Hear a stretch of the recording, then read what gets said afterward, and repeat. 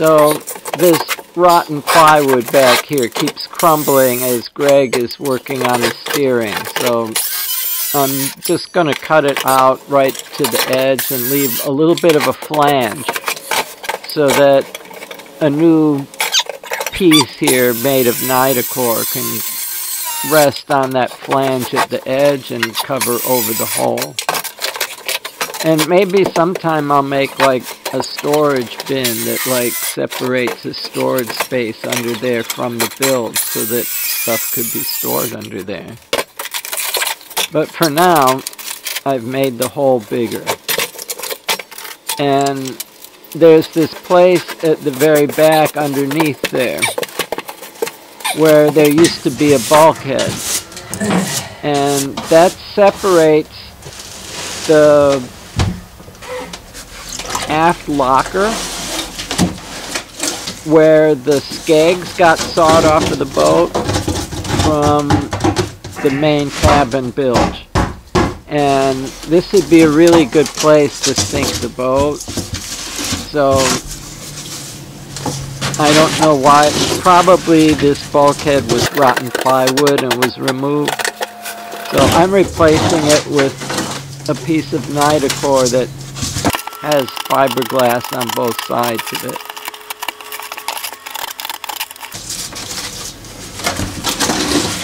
I made a cardboard template and then cut the nidacore from that, but it's taken a few test fits and trims to get it to actually fit in place.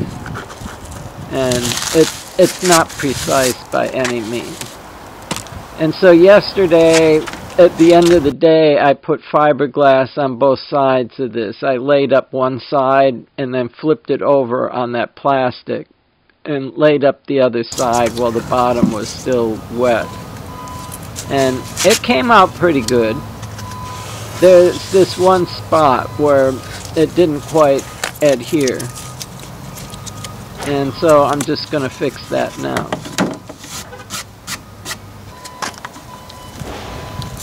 I mixed up just a little bit of resin, and with a chip brush I'm just going to brush some into that crack and then put some weight on top of it to hold it down until the resin cures.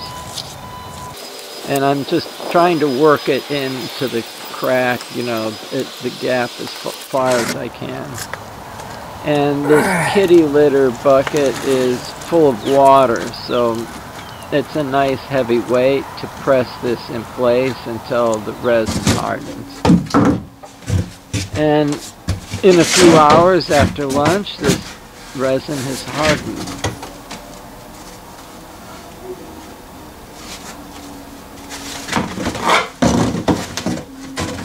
So I do a test fit again to make sure that it fits and I have it in the right way around. And I've mixed up some resin with some thickener. It's fumed silica. I guess Cavasil is one brand name. I've used the generic kind because it's cheaper.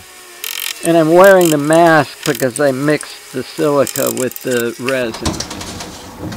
And the silica would be really bad to get in your lungs, and it's the fluffiest stuff in the world. The air gets full of it when you mix it in with the resin. It's impossible to not get a bunch of it floating around in the air. So with that glued in place, I mixed another batch of thickened resin. And I'm just going along and shoving as much of it in the crack between the nidacore and the shape of the hull. I told you this wasn't really precisely cut. But this will fill in the gap real nice and make it pretty solid to the hull here.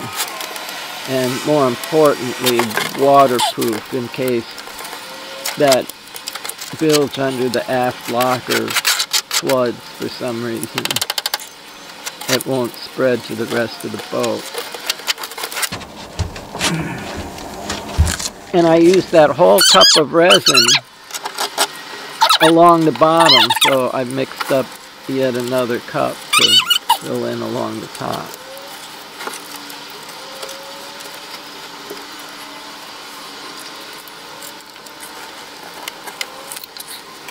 And this is pretty much the end of the day now, and hopefully I'll come back and maybe lay some fiberglass tabbing along the edge to make this even more solidly glued in place. But that's just it for now.